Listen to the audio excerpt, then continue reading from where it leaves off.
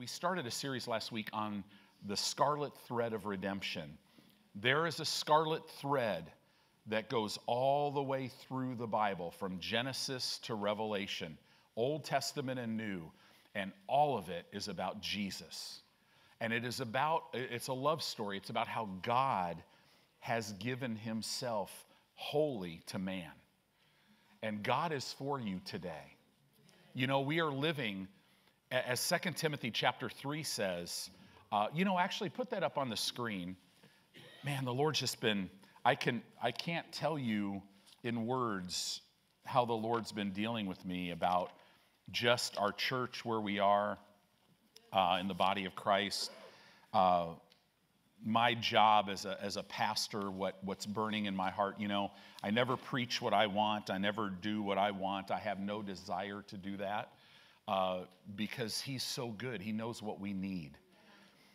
But it says in 2 Timothy chapter 3, verse 1, it says, "This know also, that in the last days," now that's a little vague because the last days started when Jesus came out of the tomb almost 2,000 years ago, just under 2,000 years ago. This phrase in the Greek is different. You would translate this, know this know also, in the final days, perilous times will come. And this word perilous, the word itself literally means dangerous and difficult, strength-reducing days will come. Satan is working behind the scenes as a deceiver. He operates as an outlaw, but he is working behind the scenes to zap the strength of believers. Dangerous and difficult times, it doesn't say they might come, it says they shall come. And this is why they come. For men, that's male and female, will be lovers of their own selves. They'll be covetous. They'll be boasters. I mean, people boast about, hey, look at me, I'm at this restaurant. They're self-centered. Let me take a selfie about this, and this is what I'm doing today. It's all about me. And you know, some of that's fun, but be careful with that. Amen. Because, man, the last thing you want to do is get your eyes too much on you, right?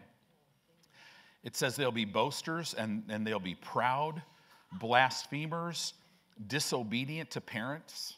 Have you noticed that the whole society portrays parents as idiots? There's a reason for that, right? Don't put your kids in an environment where predominantly all they're hearing is something that's going to turn them into being disobedient to you, right? Look at this: unthankful, unholy. Right? Unholy denotes behavior. And you start to read this and you're going, yeah, this is in the world. But as you keep reading, you start to realize, whoa, wait a minute. This is not just talking about people who don't know God. Right? It goes without natural affection. Without natural affection. Wow. I mean, that's people who are hard-hearted towards others. The personality, there's about 24 or 25 personality disorders naturally that they've come up with. And narcissism, I can't even imagine how that's growing. Just a hard-heartedness towards others, right? It's because of the day we're living in. It says here, without natural affection, truce breakers, false accusers, incontinent, fierce, despisers of those who are good, traitors, heady, high-minded. Look at this: lovers of pleasures more than lovers of God. Now we're starting to get into talking about Christians, aren't we? Because the world, they might not even believe in God, so you wouldn't say they love pleasure more than God. They just love pleasure because they don't really acknowledge God, right? Having a form of godliness, but denying the power therein. So in other words, we have a church building, we have a bulletin, we come to church and we have services. Oh, but that Holy Spirit guy, you know, we put him in the back room. He's not allowed to come here and move in his gifts and things. That's odd. Because today, what you felt in worship, guess what? Was as you were worshiping the Lord, He was revealing things. And He was moving in our midst. Today, He's the teacher, right? I don't know exactly what you need. Sometimes when I'm preaching, I'm like, man, like right now, I have 20 pages of notes. Is that ridiculous? It's ridiculous. But I might not, I'll say a whole bunch of stuff that's not in the notes. Why is that? Because the Lord moves towards hunger. If you're hungry today, if you're knocking, if you're asking, if you're seeking with all your heart, if you have ears to hear, man, He's going to make sure you hear something. It says, from such turn away. Wow. It goes down. It says in verse 7 that in these days people will be ever learning and never able to come to the knowledge of the truth. So in other words, they learn what the Bible says, but they never come to know it. And remember, Bible knowing is not intellectual or mental. It's to experience. It's to gain revelation knowledge. God doesn't want you to just know about Him. He wants you to experience Him. He wants to come into your life, meet you right where you are, and He is not moved where you are. Right? Because there's no mess that He doesn't feel comfortable in. He is the master at fixing messes and making all things new. Right? So the world gets portrayed that God is this religious, sitting on a throne, old guy. You know, God's not old. Right? He lives outside of time. How could He be old? Right? If you were to look at Him, He doesn't look like an old man. You know, wrinkles and just kind of not happy. No, if God were to manifest Himself, He's love. He is joy. He's full of mercy. You would instantly just be like, oh my gosh, this guy's amazing. This God is amazing, right? So it goes on, ever learning and never able to come to the knowledge of the truth. Interesting times we live in. The Bible says right before Jesus will come back, there will be an apostasy, a falling away. And we're seeing that as never before. It's amazing the people that have been really on fire for the Lord that today are just not in church. They never read their Bible. That God is not a part of their life. It's almost like they're blind. And we're living in those times. And what's interesting about those times, while we have this falling away, we also have this other thing going on where people are running to the Lord. There's also, gosh, I've heard stories overseas. 2 weeks, literally in 2 weeks, you have 2 million people giving their heart to Christ. And I can't remember the country. Joe was telling us about it. What's going on in Egypt and Nigeria and in the Middle East. And there's a minister in the Middle East that this guy is surrounded by terrorist groups that want to kill him. And they'll go into a Muslim village to preach the gospel to a village that has never heard the gospel from anybody. Nobody's ever went there. And they'll go in and they're kind of like, okay, we're coming in here because we're led, because you have to be led in that ministry or you die, right? Usually you'll die quick. They'll cut your head off, but whatever. Do you know there's some parts of the world where when a person gets saved in the Middle East, that they know they have about 6 months to live, and their goal is to disciple one person, get one person saved and disciple them before they're taken out. Isn't that crazy? So they'll go into a village, and all of a sudden they'll start talking about Jesus, and the villagers will go, oh yeah, we're all Christians. And they're like, what? The whole village. And they're like, yeah, Jesus appeared to us, and we accepted Him, and we've been praying that He would send somebody to teach us. Isn't that amazing? That's all going on while in our circles we're like, yeah, I don't really ever read my Bible, but I'm a Christian because I believe in God. Why do we have such of that? This is why I'm preaching on the blood covenant. Because the blood covenant will answer the question. It's all through the Bible, over and over and over and over again. God is saying, you can trust me because everything that I am, everything that I have, everything that I can do is at your disposal. I'm in covenant with you. And that covenant will never be broken because the guarantor of that covenant is not you and I, it's Jesus. And we're going to learn about that. When you see, we're going to spend a lot of time on the covenant, the Abrahamic covenant, because the Bible talks a lot about it. I mean, it's kind of amazing. Anyway, I have so many things to go into today, but I want to encourage you. As a pastor, I want to encourage you that this is not the time to say no to God. Nobody can tell you except yourself where you are. And everybody sitting here, you know where you are.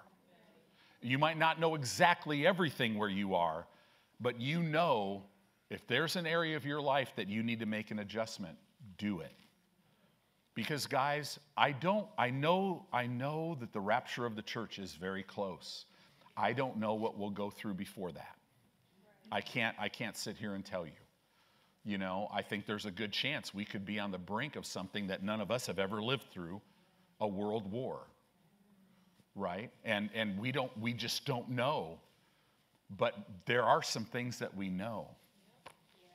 That God is our protector. That He is our provider, that He is our strength, and that the righteous are as bold as a lion because boldness comes from knowing Him. So here's the deal today. God knows you. And you know what? He's got a smile on His face. Oh, He might not be pleased with some of your behavior right now, but He's got a smile on His face because He knows if you'll yield to Him, He will walk you. He'll turn your life right side up. He doesn't turn your life upside down. He'll turn it right side up. He'll clean out all the junk. He will provide for you beyond your wildest dreams. He'll heal your body. He'll do all of these things. Restore your life because that's just who He is. So, the blood covenant is the scarlet thread of redemption. We said this last week. I'm going to say it again. The Old Testament is a picture of the salvation message of Jesus. The Old Testament is God pointing to Jesus who would show up in the future and telling about Him so that when He showed up, everyone would know it was Him. The whole Old Testament. That's what the Old Testament is for. The Old Testament tells us what is going to happen. The New Testament tells us how it happened.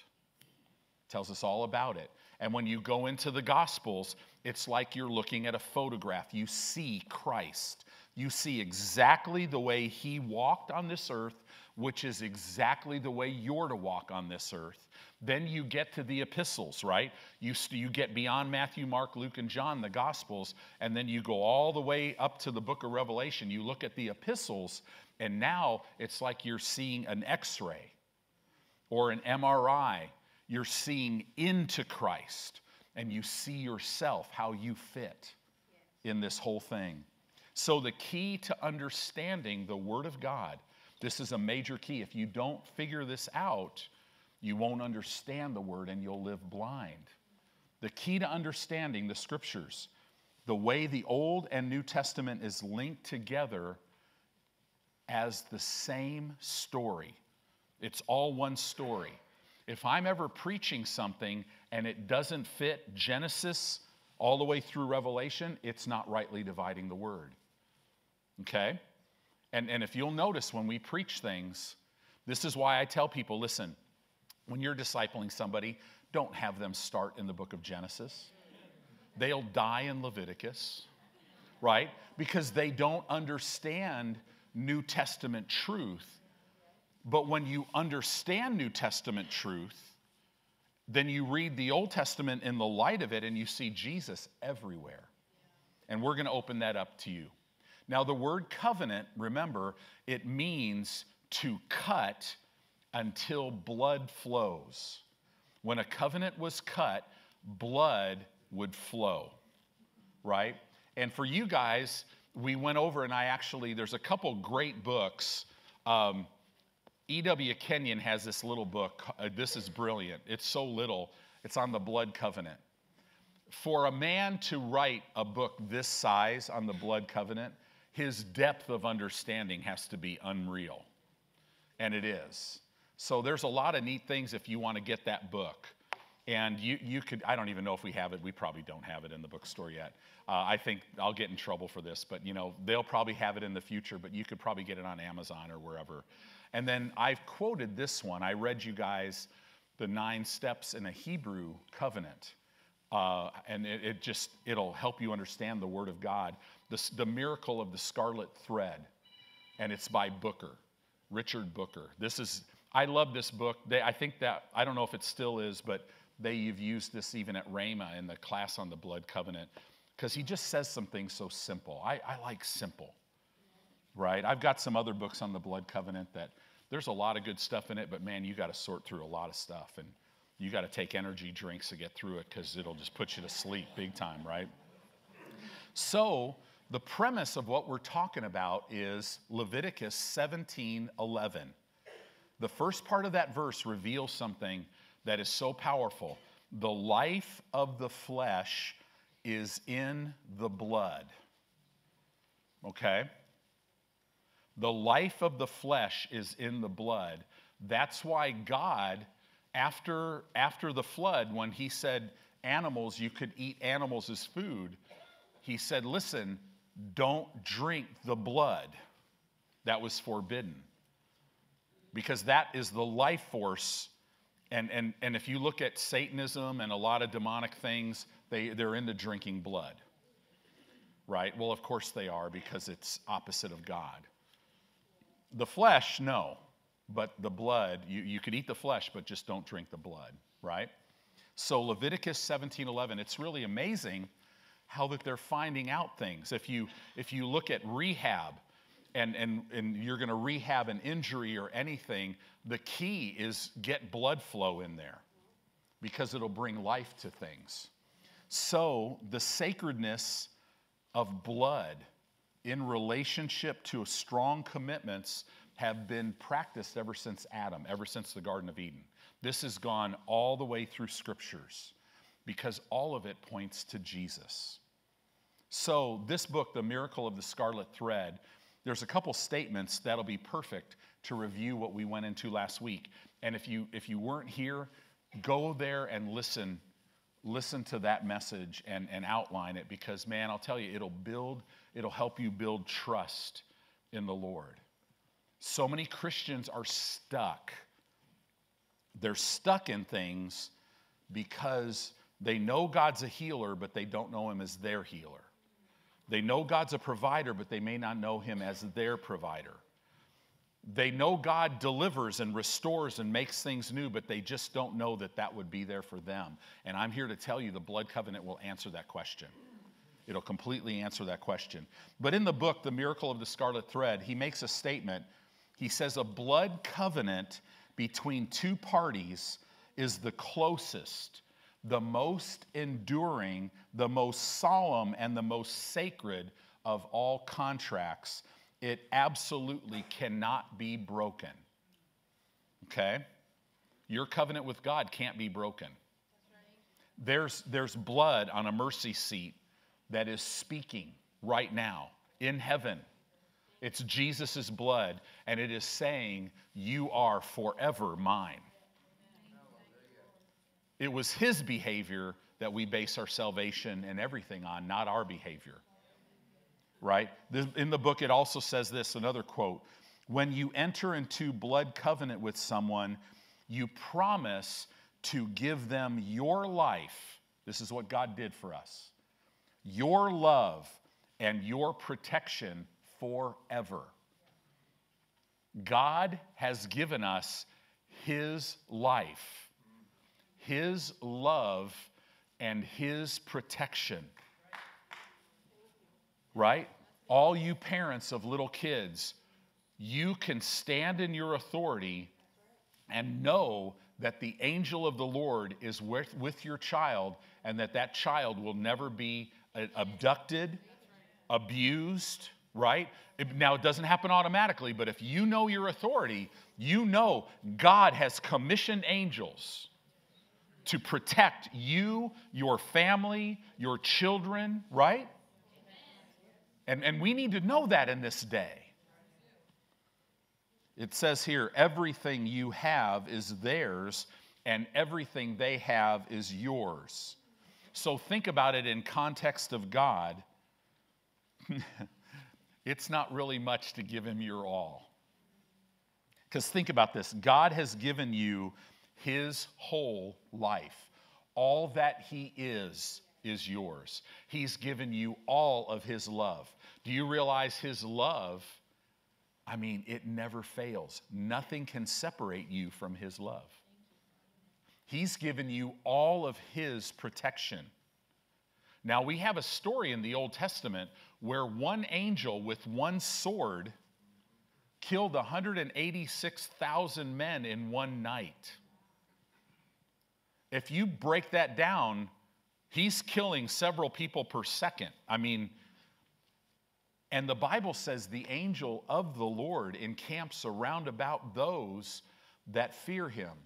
Fear him, are afraid of him? No. The word fear means to reverence, to honor, and to respect him above everything else. In other words, you're safe. He loves you. I love that. So, when we talk about the blood covenant, let's talk real quickly about this great exchange. What does the Bible say? This is what God gave to man. Number one, Jesus became the Son of Man, right? So that you and I might become a son of God. Jesus paid our price. Jesus is not a way, he's the way. Jesus said, I am the way, I am the truth, I am the life. No man comes to the Father except through me. Isn't that powerful? Right? I mean, didn't Buddha say at the end of his life, he's like, hey, I'm not really sure if I know what truth really is. Right? Muhammad is like, well, I think I'm pointing to the truth. Wow, was that guy messed up?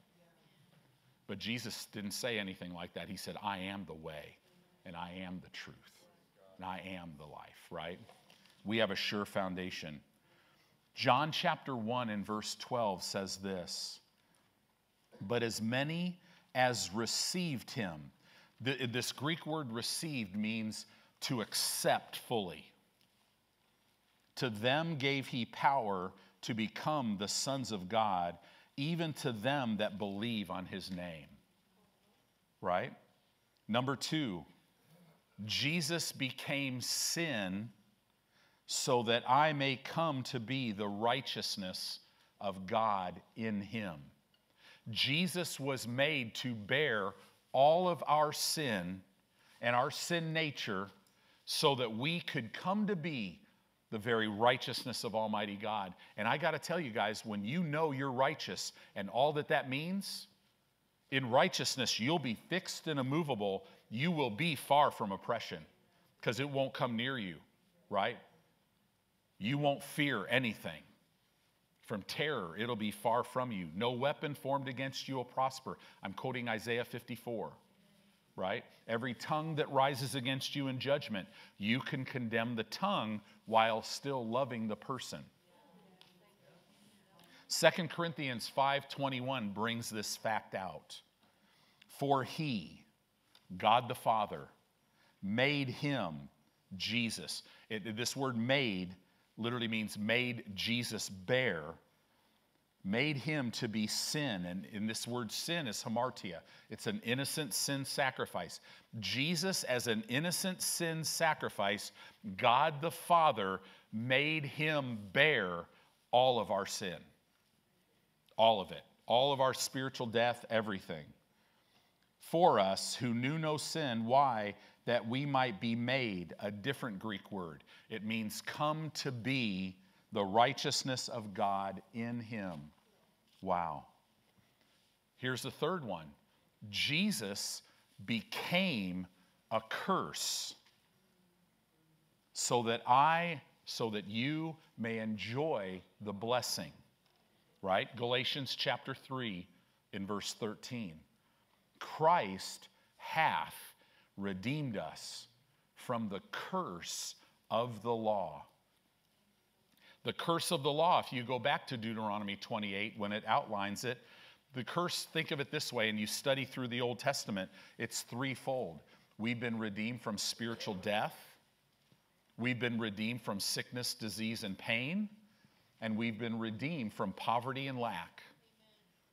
Jesus literally bore our sickness. He bore our poverty. He bore our lack. So he bore our spiritual death so that we could be made the righteousness of God, so that we can walk in divine health, so that we can receive healing, right?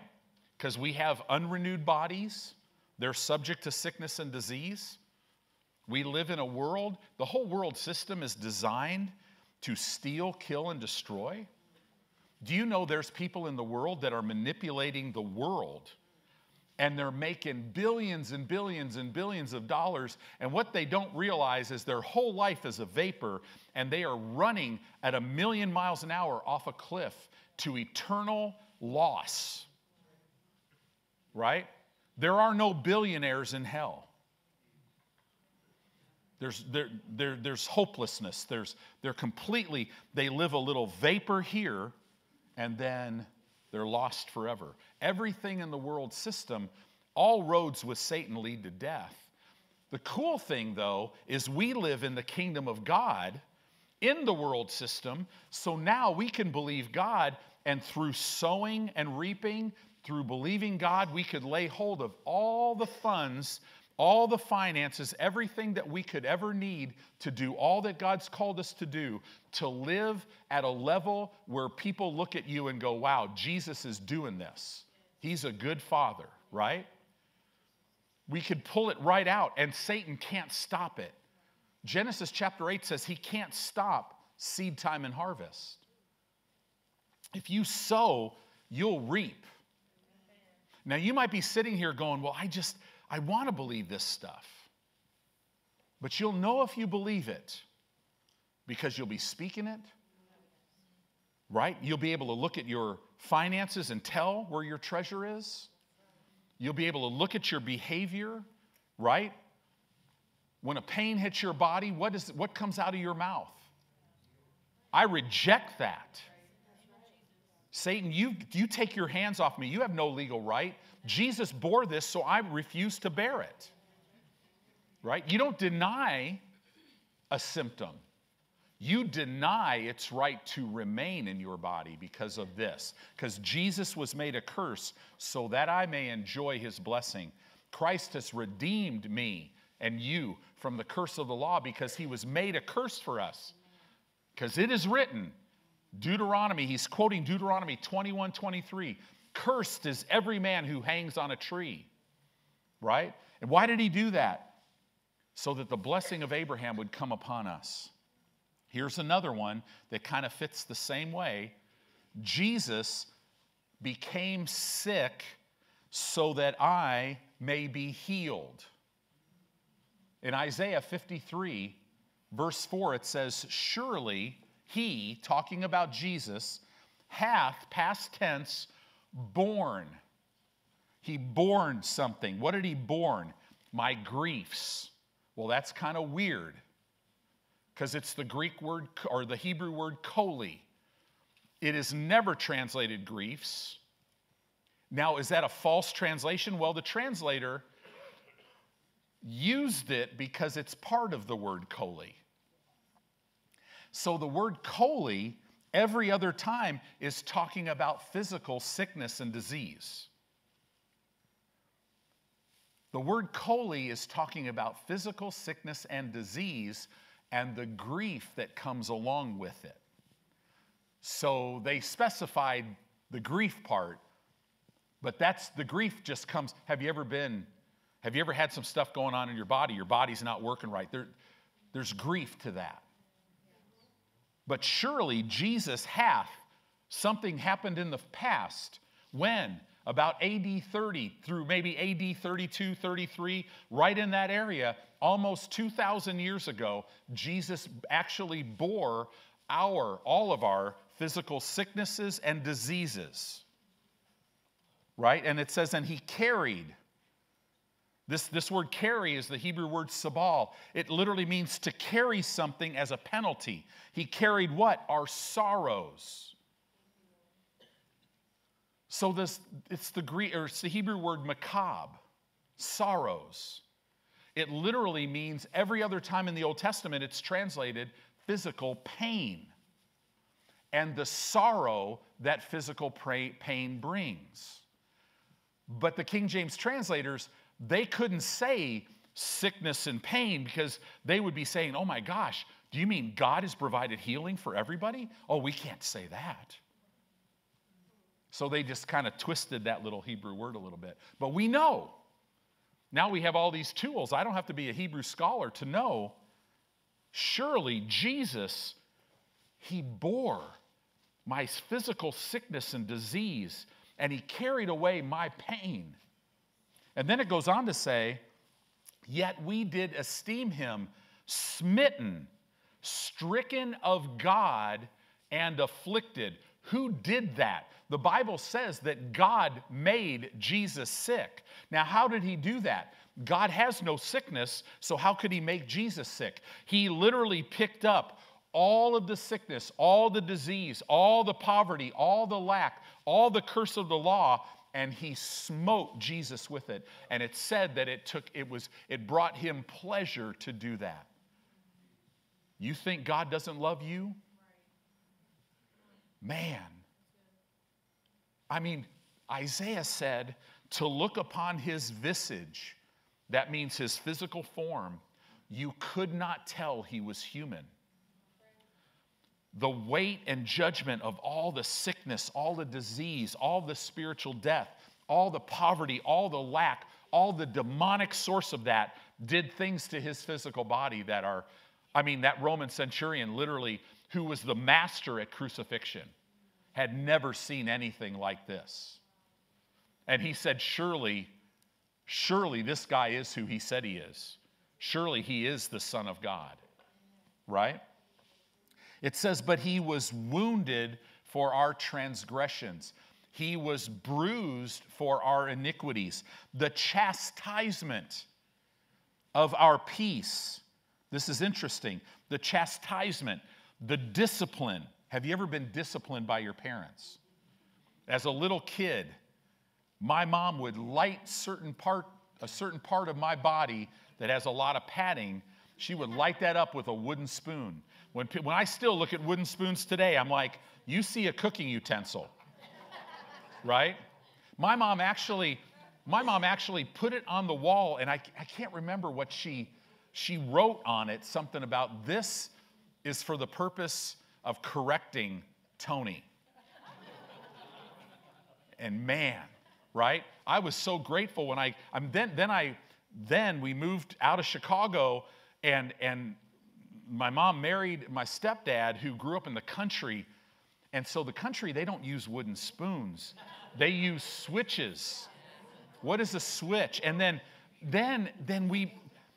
they were renting a house that had these plants.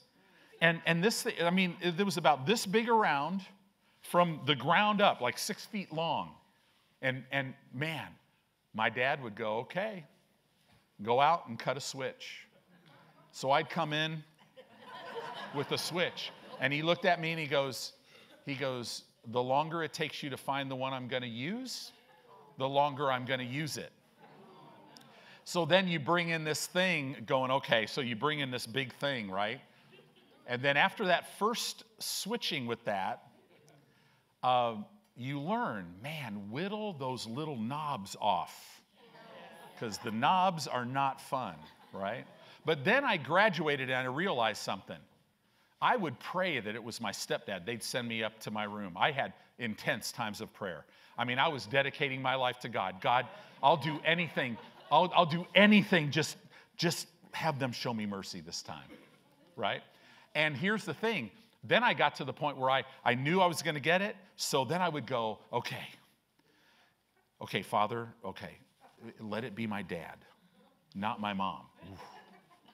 Because my mom would light me up, right? My dad, 3 hits. I'd bury my face in the pillow and go, oh, and then I was okay. My mom, whoo. So then when I got in high school, I was so grateful that I was bigger. So my mom would get mad at me. And I remember we had a big house. It was a 35-foot travel trailer in a very, very scary trailer park in Decatur, right? And there's nothing like being 15 when you move to this city and you got bikers wanting to beat you up when you're trying to walk to school at 15 years old. I had to deal with all that. And it's kind of amazing how God would deliver me, and I didn't even know what that was. But when my mom would get mad at me, I would just be like, oh, Mom, I love you. Here, come on, I'll have you be my mom. I'm always looking for reasons to touch her, right? So my mom would be so mad, and she's like ready to light me up. And I would go, oh, Mom, I love you. And I would put my arms here, and I would hug her. And she'd be like, let me go. I am so mad at you. And then I would start, oh, Mom, I love you. And I'd kiss her. I'd just kiss her, Thank you, sweetheart. And she just, like, for about 30 seconds, she's just, let me go. I am so mad at you. And then she would melt. And she'd start laughing. I'm like, okay, dodged the bullet. So why did I get into all that? I have no idea. I don't really like telling on myself. The chastisement, the discipline. This word means discipline. It means punishment. It means restraint. Notice it doesn't mean correction. See, when my mom or my dad would spank me or ground me, it was to correct a behavior. It wasn't to punish me. To be honest with you, as a parent, you learn that it hurts you more than it, right? Now, Pastor Torian has quoted to his children, I know this from Pastor Teresa, that he would look at them and go, now this is going to hurt you more than it hurts me.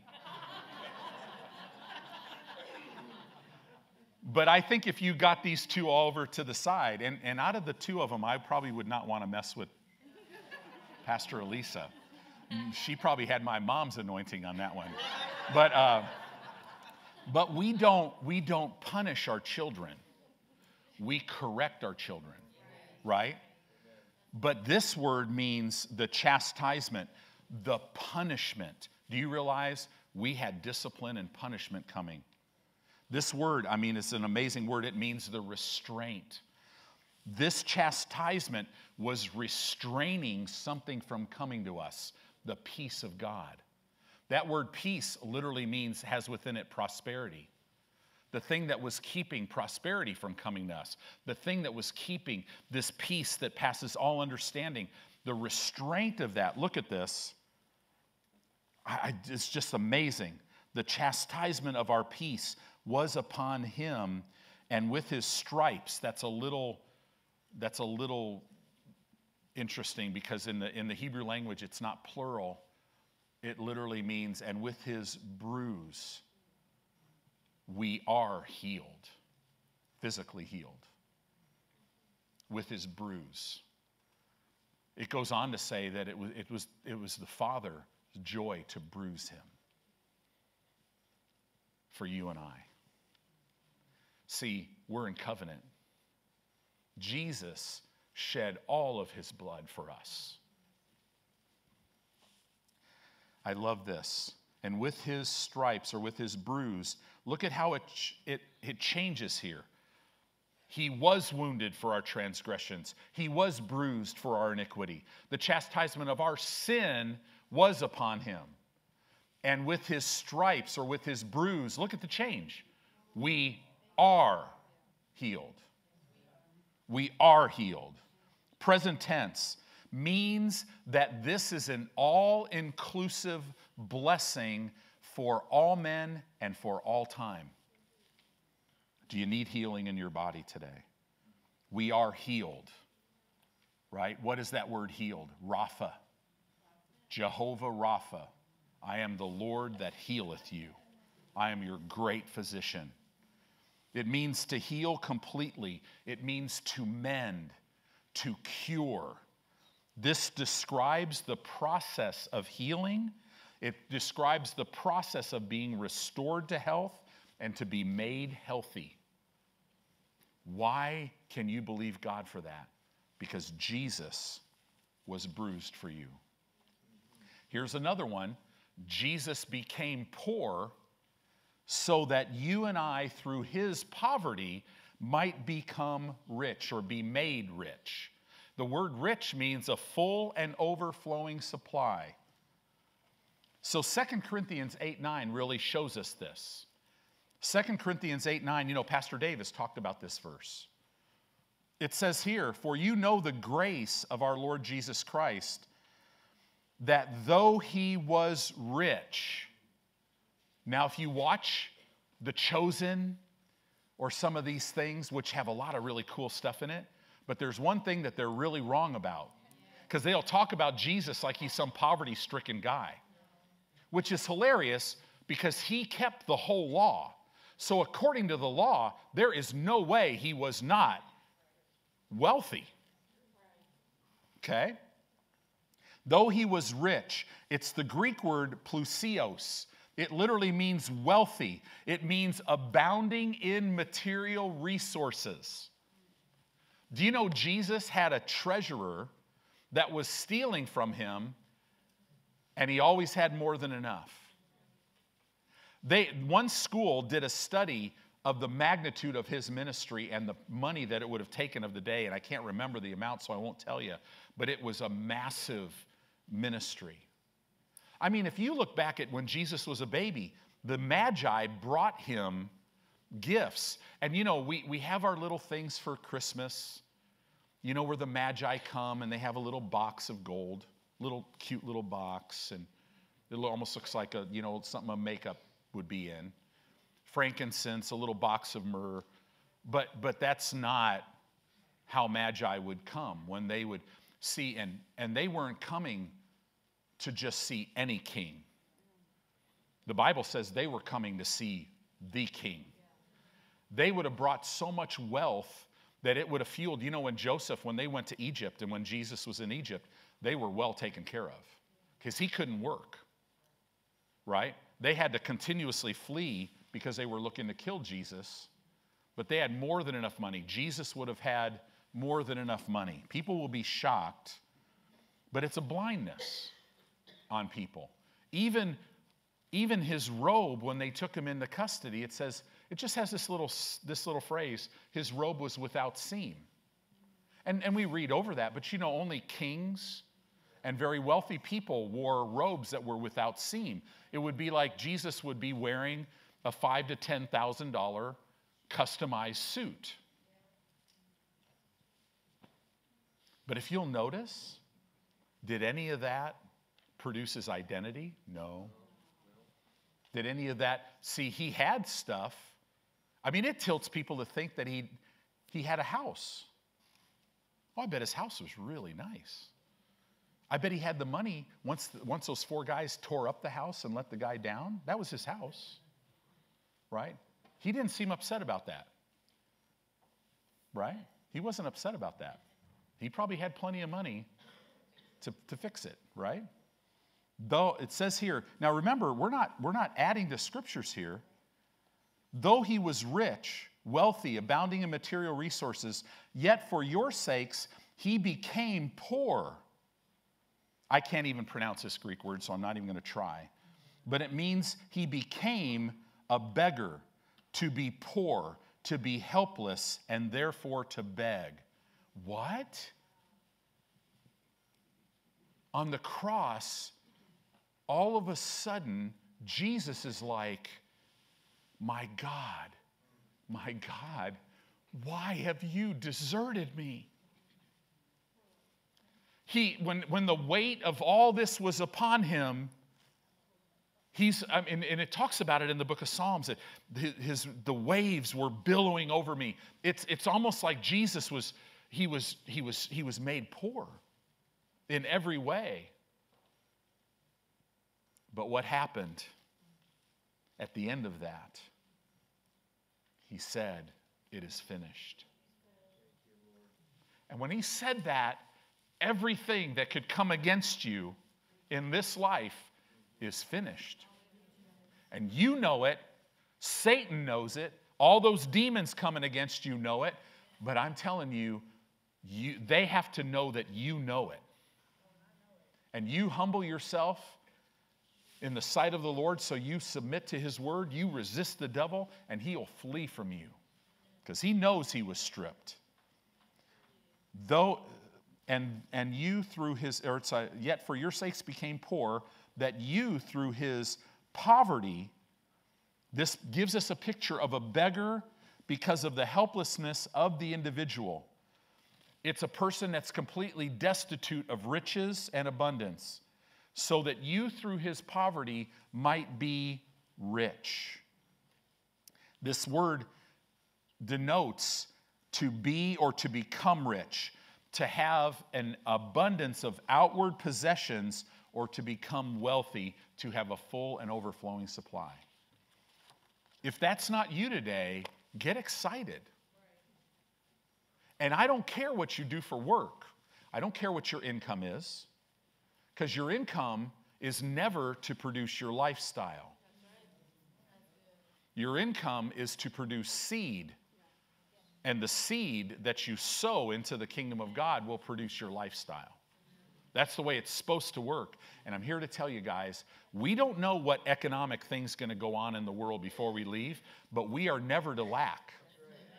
We're just never to lack at all. Right?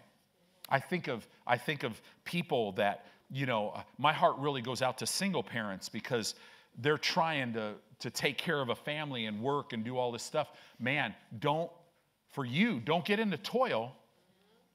There's a place of no toil for you. And it's right here. And it's sealed in the blood. God said, "I will be your provider." Right? Another one, Jesus died my death so that I could live his life. The great exchange. This is what we're going to be talking about. The great exchange. He died my death so that I could live his life. Galatians 2:20, Paul says this, "I am crucified with Christ, nevertheless I live." Right? But then he goes, but wait a minute. Yet not I, but Christ lives in me. And now this life that I live in the flesh, how do I live it? By the faith of the Son of God who loved me and gave himself for me. 1 John chapter 5 and verse 11, it says this, "And this is the record, that God hath given us eternal life, and this life is in his Son." Right? "He that hath the Son has life. He that hath not the Son of God hath not life. These things have I written unto you that believe on the name of the Son of God, that you might know that you have eternal life, and that you might believe on the name of the Son of God." Wow. Jesus died on a cross so that I could live victoriously in my life. This is so powerful. Romans chapter 8 verse 37 says this. It says, "Nay, in all these things we are more than conquerors." How? Through him that loved us. Wow. Jesus, here's another one. Jesus came to this earth through natural birth, that we might enter into the kingdom of God through spiritual birth. That's why he came, so that we could be taken out of the delegated kingdom of darkness, the delegated influence of darkness, and put into the kingdom of his dear Son. Hallelujah. Isn't that important? You're free today. If your life doesn't look like freedom, then get excited because God has provided everything. He's not going to provide it. He's already given you everything. Now all you got to do is learn how to believe that and operate and pull it into this realm through faith. Jesus came to live in our home, the earth. This is another one. So that we could go live in his home in heaven. And I got to tell you, we're going to be in heaven. It's not going to be a long time. We're only going to be there for 7 years. Then we're going to come back to the earth during the millennial reign of Christ, and we're going to be back down here for 1,000. Then we're all going to be taken off the earth, and all the unrighteous dead will then be judged, and then they will experience the second death, the lake of fire, and then God's going to make a new heaven and new earth, and then guess what? Heaven's going to come tabernacle on the earth. The city of God, the very tabernacle of God, and God will dwell on the earth with us. That's interesting. Here's another one. Jesus clothed himself as a man so that you and I could be clothed by the Spirit of God. Wow. Man, I'm telling you, the baptism of the Holy Spirit it's such a humbling thing to me that the very Spirit of God that dwells in me, that is there to help me, that literally has taken up eternal residency in me, that I could receive him and receive another aspect of his ministry, and that not only is he within me, but he comes upon me. He empowers me to walk through life, to be a blessing, to bear fruit, empowers me to do ministry. The greater one is not only within me, but he's upon me. And the reason why he could be upon me is because Jesus took upon himself flesh and came down here. Jesus, here's another one, Jesus endured rejection so that we might have acceptance as his children. Man, I don't know how you grew up. You know, I grew up, I never knew my biological father. My stepdad was a full-blown alcoholic, just bound. And when I talk about that, I'm so glad. I mean, he's in heaven today. Jeanette and I led him to Christ 11 days before he passed away at the VA hospital in Los Angeles. The last thing I said to him on the earth was, I love you. The last thing he said to me was, I love you. He went home from that after he was led to Christ, and he told my mom, he's like, man, I'm a Christian. You know, how did he get so abusive, so bound the way he grew up? He grew up very abused and very bound, right? I mean, I grew up in those years as a teenager and even younger just feeling like there was no place for me.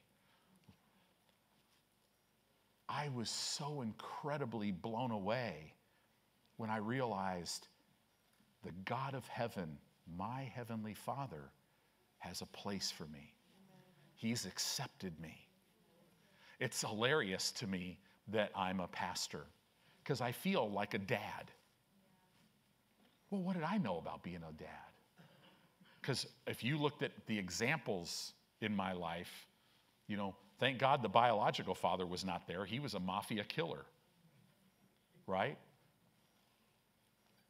I found out, though, after he passed away, I think there was a call on his life. Because as a young man, he went to live with a priest because he considered being a Catholic priest. So I wouldn't doubt if there was a call on his life. I think that's hilarious. But you know who taught me to be a father? My father, my real father, God. For you single parents, guess what? God commits himself to say, I will be a father to the fatherless. Do you know those little boys that are growing up? If they're growing up in a single home, guess what? Do you know they're going to be incredible dads? Because they're going to be taught of God. The Bible says that. So, Jesus, here's another one. Jesus bore our shame so that we could share his glory. Do you know God puts grace in you, and what comes out of you when you walk in the grace of God, which is his blessing, the glory of God comes out of you. He bore our shame. Listen, if Satan ever comes to you about a mistake you've made, or mistakes you've made, or whatever, and he says, shame on you. This is what the Lord told me to tell him years ago. He said, Tony, when Satan says shame on you, you say, no, my shame was put on Jesus. And he put his love, his mercy, his grace, right? His righteousness in my life. So no shame on me. Do you know the shame of sin is what drags you back into the sin? If Satan could get you feeling really bad about what you did, guess what you'll do again? It'll drag you back because there's no freedom there. Jesus took care of the shame. He bore the shame. One more. Jesus was punished so that you and I can be forgiven. Forgiven. Wow. It's hard to even talk about that. Forgiven. Hallelujah. Let's go to Colossians. Colossians chapter 1. Hallelujah. Can you guys take a little bit more? Yes, please. Hallelujah. I love that group of people. Yes, I know. There's so much hungry. I know you could. Let's look at this. Colossians chapter 1 and verse 13. I want you to see this. It says here, who hath delivered us from the power of darkness and hath translated us into the kingdom of his dear Son. Okay? So when you got born again, you were taken out once and for all from the delegated influence of darkness. You might feel that Satan is all over your life. But guess what? You're not under his delegated authority anymore. So if he's stealing from you, just tell him stop. Right? You know, they say you can't really focus on the word and teach. Your services go what? An hour and a half? Almost 2 hours. No, people can't handle that. Your church will never grow. Right? Ha, ha, ha. No, it'll grow. We'll let God build it. Right? Because what people need is the truth. They don't need a good internet sermon. Right? Look at this. Literally, Colossians 1:13 says this, who hath once and for all delivered us out of the authority of darkness and has transferred us into the kingdom of his dear Son. Wow. Isn't that amazing? Hebrews 9 verse 12 says this. You can just look up on the screen, but it says this, neither by the blood of goats and calves. You could translate that by or through. Neither by or neither through the blood of goats and calves, but by or through his own blood, he entered once into the holy place, having obtained eternal redemption for us. He purchased our freedom. He took his very blood into heaven, into the tabernacle that he made with his words. And as our high priest, he went in and put his blood on the mercy seat, forever sealing our freedom. John 8:36, whoever the Son hath made free is indeed free. Right? Jesus took his blood once into the holy place, having obtained eternal redemption for us. You who have literally bowed to the lordship of Christ, have been redeemed by his blood. Redeemed means that a ransom is paid so that you would be freed from one place, the delegated influence of darkness, and put into another place, the kingdom of God's dear Son. His blood produces a perfect righteousness. That perfect righteousness, it breaks all guilt, all shame, all condemnation off of your life. It breaks everything off your life that would mess with your life and would mess with your mind even. You got to understand, remission is the New Testament word for forgiveness. It doesn't just mean your sins are blotted out and washed away. It means more. It means that everything that could mess, all the condemnation, all the guilt that could mess with your mind has been broken. And now you can meditate in the Word of God, renew your mind with the Word, and you could have a righteousness consciousness and get free from a sin consciousness. The power of sin is broken. Sin consciousness is broken. All guilt and all shame is broken. Isn't that amazing? You could be sitting here today feeling guilt and shame, and you are free from it. So you could tell it to leave in Jesus' name, but you got to have revelation knowledge of this. You got to say, it is written. This is what he did for me, right? God looks at you as if sin never existed in your life. You know why? He doesn't see you in sin. You know why? Because it doesn't exist. It was not covered by the blood of Jesus. It was washed away. It's gone. When you stand before a holy God, you'll be able to stand in his presence with no sense of guilt, inferiority, or shame, as if sin never existed because he took care of it. I have faith in the blood, right? I'll finish with this. For if the blood of bulls and of goats, if the ashes of a heifer sprinkling the unclean sanctifies to the purifying of the flesh, that's talking about all that stuff that happened in the Old Testament, how much more shall the blood of Christ, through the eternal Spirit, offered himself without spot to God, purge your conscience. This means cleanse your conscience from dead works to serve the living God. Now we can tell if a person has a sin consciousness because they will live their life, they won't share their faith, they won't do works, right? Because your works flow. See, we don't work for our salvation, but because we're saved, works flow from salvation. In other words, I have revelation knowledge of what God did for me. I've got to just give this away. Right? What is the outreach ministry of our church? Why don't you jump in? You are to be a one-man outreach ministry. Have you told anybody about Jesus lately? Are you discipling people? Are you willing to be a viable part of your church family and help out? It takes a lot of people so that we could have an environment where people could get equipped to go do ministry. Is he your whole life? If he's not, don't beat yourself up. Get to know him. Because when you taste, you will see that he's good. And when you taste him, you'll never want to taste that other nonsense of your life that you think might be good. Right? That's the good news. It is the goodness of God that leads a person to change. Do you know the bulk of the world thinks that Christianity is just a religion? And that God, he's one of these guys that kind of messes with people. He'll create situations and allow things in their life and just to kind of test them and see. No, that's not who God is. That's not who he's portrayed in the Word.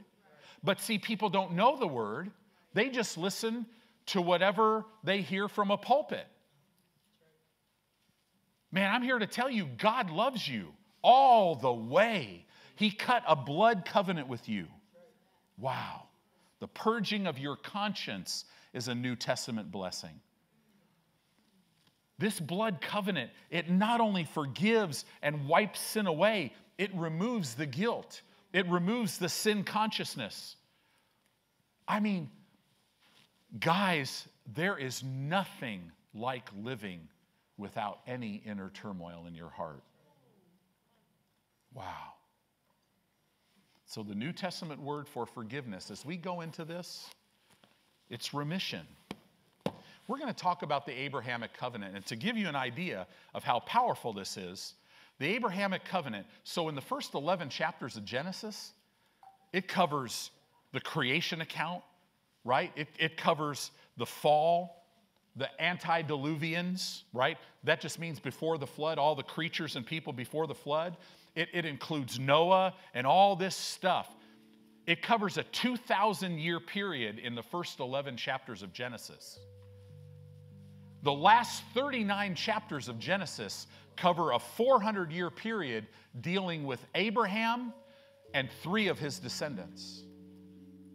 That's the whole book. And then you start going into the whole Old Testament and all this stuff. It's all about this Abrahamic covenant and all that it means for us. How that we now are the spiritual children of Abraham. So, I mean, this is a huge thing. God says over and over and over, I am your exceeding great reward. I am your inaccessible place of refuge. I am your source of supply. I love you, I love you, I love you. My mercy's greater than your disobedience. Forget about what you're doing and get your eyes on Jesus and let him live through you. That's what we talk about here when we talk about blood covenant, okay?